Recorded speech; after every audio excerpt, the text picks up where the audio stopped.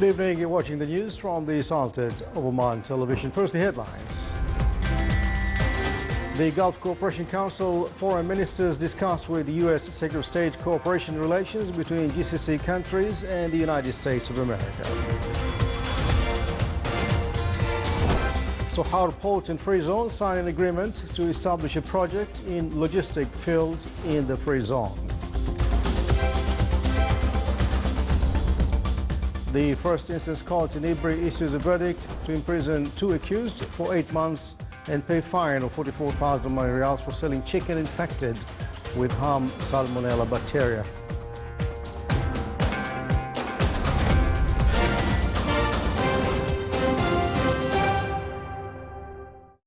Those are the headlines, and now the news in detail. Aspects of cooperation between Gulf Cooperation Council countries and the United States of America within the framework of the existing partnership strategy were the center of discussion of talks held at King Salman Air Base in Riyadh today between Their Highnesses and Excellencies, the GCC foreign ministers, and His Excellency John Kerry, U.S. Secretary of State.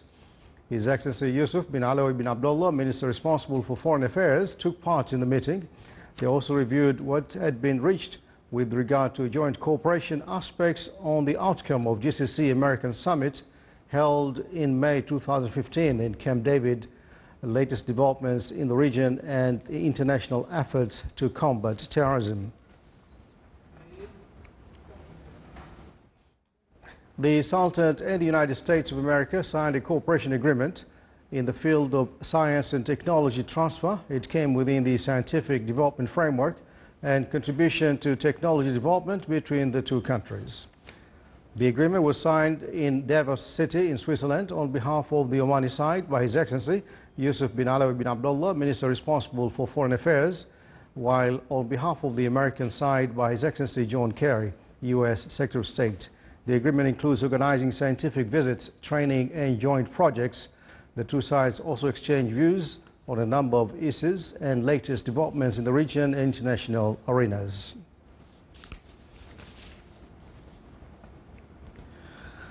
Sohar Port and Free Zone signed a new deal with Warehousing Solutions, a newly established company belonging to the Kingdom of Saudi Arabia, logistic provider, warehousing projects and logistics WPL. His Excellency Sultan bin Salim Al Habsi, chairman of the Sohar Port and Free Zone, as well as Sohar Free Zone CEOs Ander Toit and Jamal Aziz, signed agreement with CEO of WPL. The signing ceremony was attended by VIPs and guests from the public and private sectors, as well as representatives from key diplomatic missions in the Sultanate. The signing marks the beginning of the construction of WPL's planned 50,000 square meter warehouse park in the Sohar Free Zone.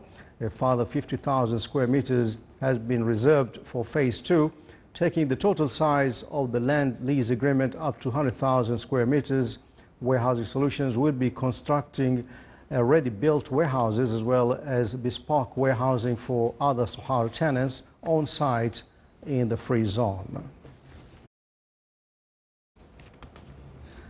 The first instance court in Ibri issued a verdict convicting 2 accused of different nationalities for the violation of consuming protection law through manipulation of chicken weights and sale of chicken infected with harm of salmonella bacteria.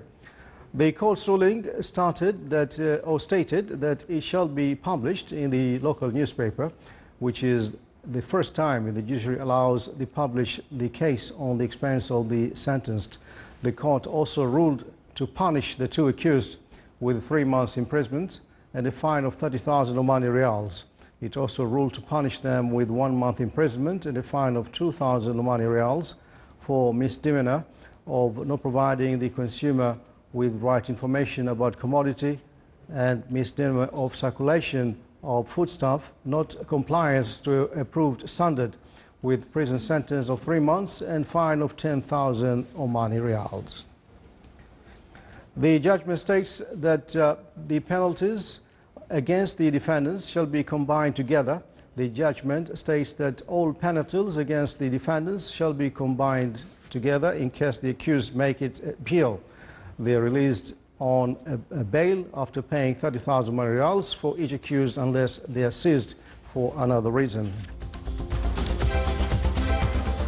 Still to come on News Bulletin. A massive blizzard hit Washington, D.C. in the U.S., cancelling thousands of flights and affecting millions of people.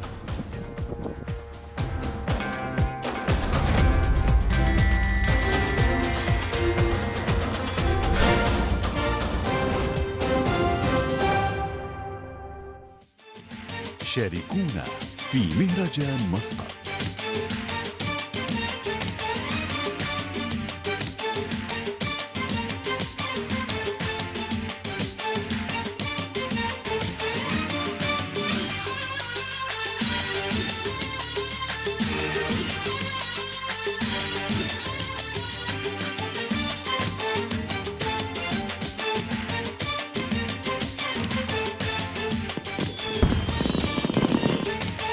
مهرجان مسقط 2016 ابتداء من 14 من يناير وحتى 13 من فبراير 2016.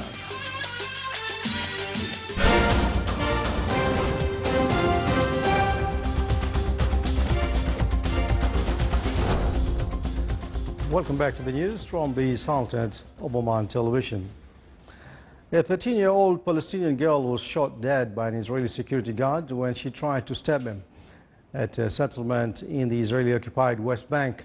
It was the latest fatality in an almost 4-month-long surge of violence that has raised concerns of wide escalation a decade after the last Palestinian uprising subsided. A police spokeswoman said initial investigations showed the teenager had fought with her family and left her home with a knife and intending to die. Holding a knife, she ran towards the security guard at the entrance of Antharot settlement and he opened fire at her. Her father arrived at the scene shortly after the incident and was arrested. The girl's mother said there had been no trouble before her daughter left the family home. A tent is the Palestinian village of Anata. Chinese President Xi Jinping arrived in Iran on the third leg of Middle East tour aimed at boosting economic ties with the region. State news agency IRNA said the Chinese president, who has already visited Egypt and Saudi Arabia, was to meet today with his Iranian counterpart Hassan Rouhani and the Islamic Republic's Supreme Leader Ayatollah Ali Khamenei. Beijing is Tehran's top customer for oil exports, and trade between the two countries was worth $52 billion in 2014. The Iranian Deputy Foreign Minister has told state television that 16 accords, including a strategic cooperation agreement, are to be signed during the Chinese president's visit. A Belgian judge charged an 11th person with terrorism-related offences over the deadly Paris attack 2 days after the suspect was arrested in a raid in Brussels.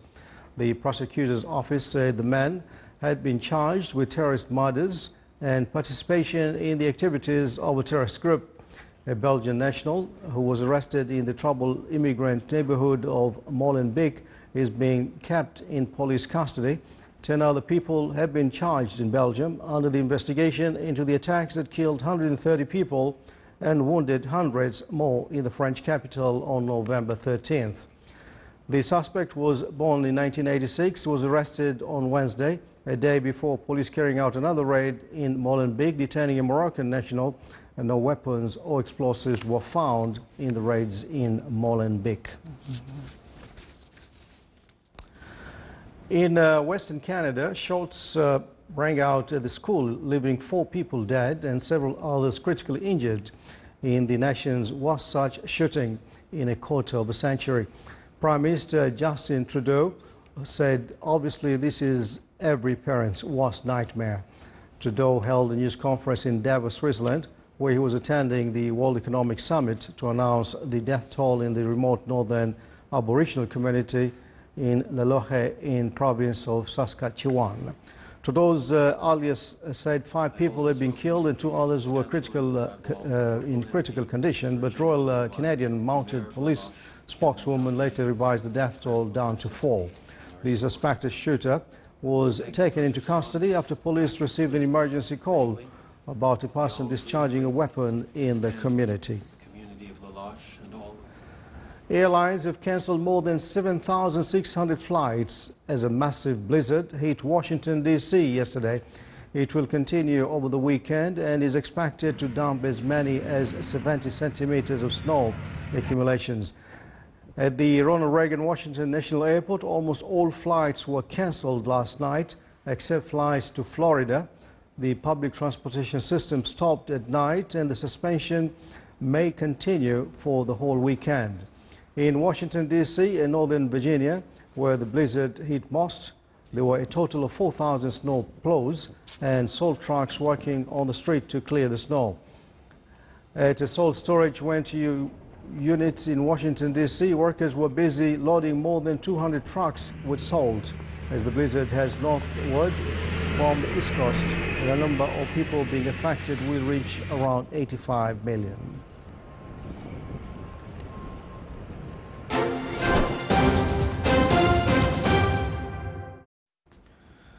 Now on our general weather forecast, clear skies will prevail over the Sultanate with chances of low clouds and fog late at night and early morning in the Governorate of Brahimi, Lahira and South Sharqiya and coastal areas overlooking Sea of Oman and Arabian Sea. Winds over the coastal area of the Arabian Sea will be northeasterly light to moderate, occasionally active, while the rest of the Sultanate will have north to northwesterly light to moderate. Seas will be slight to moderate along the coast of the Arabian Sea with a maximum wave height of 1.5 meters, and it will be slight along the rest of the coast with a maximum wave height of 1 meter.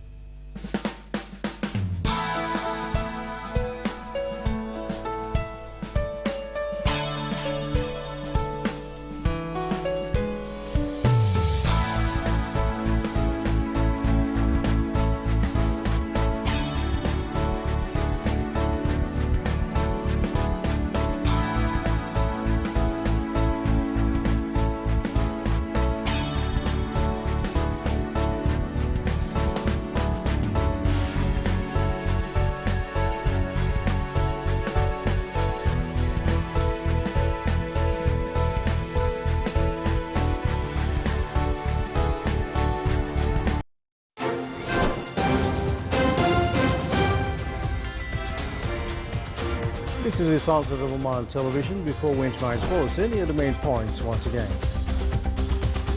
GCC foreign ministers discuss with U.S. Secretary of State cooperation relations between Gulf Cooperation Council countries and the United States of America. Sohar Port and Free Zone signed an agreement to establish a project in logistic field in Free Zone. And the First Court Instance Court in Abri issues a verdict to imprison 2 accused for 3 months and pay a fine of 44,000 Omani Riyals for selling chicken infected with Salmonella bacteria. And with that, we come to the end of tonight's news bulletin. From all of us here in the newsroom and the studios, enjoy the rest of the weekend. Good night.